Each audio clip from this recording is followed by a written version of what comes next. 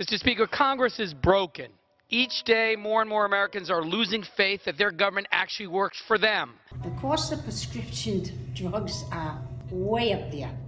That's a concern. Yeah, that's a concern. I pay daily, and I have insurance, and I pay just for an inhaler $175 a month, which comes to quite a bit of money. Some people,